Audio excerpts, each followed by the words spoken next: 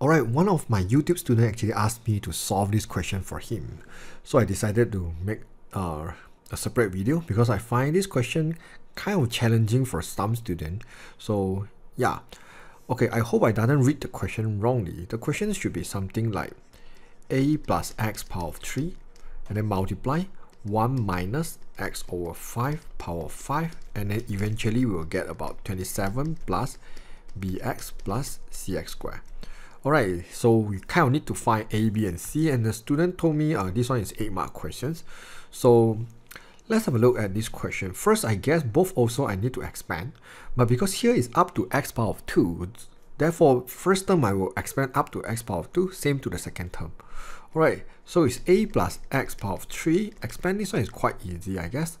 The first one is a power of 3, and then it's 3c1, a power of 2, and then x power 1, plus 3c2, a power of 1, and then x power of 2. Alright, I still have other term, but I just focus the first 3 term. So I simplify this one should be a cubed plus 3a square x plus 3ax square. Alright, plus dot dot dot. Alright, but I just need the first 3 terms. So I do the same thing for the second expansion, x over 5 power of 5. So you expand the first term is just 1 power of 5, which is 1. And then next one will be 5c1, and then 1 power 4, which is can ignore, negative x over 5 power 1, plus the next term will be 5c2, negative x over 5 power of 2, and then we still have other term at the back, but just need the first 3 term as usual. So this one should be minus, sorry. 5c1 is 5, simplified is minus x. 5c2 here should be 10.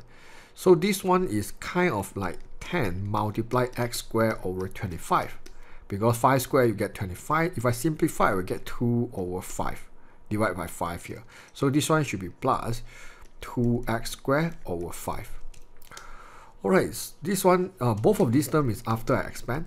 But I will just want the first 3 terms here. So I will just write it here. A cubed plus 3a squared x plus 3a squared. Alright, and then I will just plus dot dot dot, and then open another bracket, 1 minus x plus 2x squared over 5.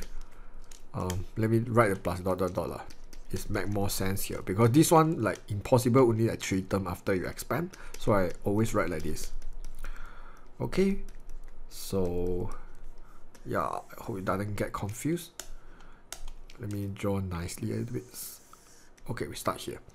Alright, so what we want to do right now is we need to get the coefficient of x power 1, which is b, coefficient of x power of 2, which is c, the constant, which is 27. So over here, I will find the constant first. Constant, sometimes they use another word they call independent of x. Independence of x also means constant. Alright, so in this case, it is 27.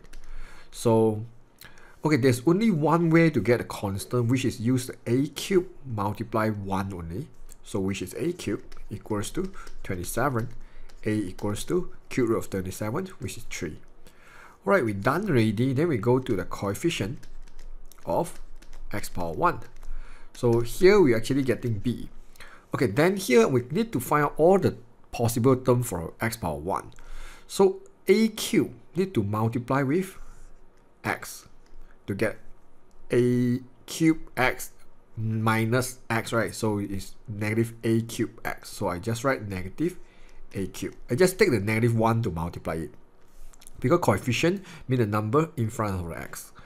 Alright, then the second term, 3a squared x need to multiply the constant to get x power 1. Alright, so this one should be plus 3a squared equals to b. Because both of this term is x power of 2, so no matter which term I multiply, I will not get x power 1. So yeah, so I just ignore it. Alright, then I will just find my b since I have my a already, which is 3. This is negative 27 plus, is it this one, is it a square? Let me see. Yeah, it's a square is 27, then b is just equals to 0. Okay, in order to guess this one, 3a squared, a squared, this is 3ax squared. Alright. Then what we want to do next is we want to find the coefficient of x squared. Because we seldom get 0 for the a, b, and c, but maybe this is the case. Alright, in order to get x squared, my constant, I need to multiply with x squared, which is 2a cubed over 5. Alright, then the x need to multiply with the x to get the x squared. So this one is called minus 3a squared, because negative 1 here. And then last term need to multiply with a constant, which is plus 3a squared. Plus 3a squared. Oh no, this one is 3a only, doesn't have square. Multiply with 1, so it's 3a. Equals to c, isn't it? Coefficient here will be c. So I will just insert my a value here. Alright, so this one is 27.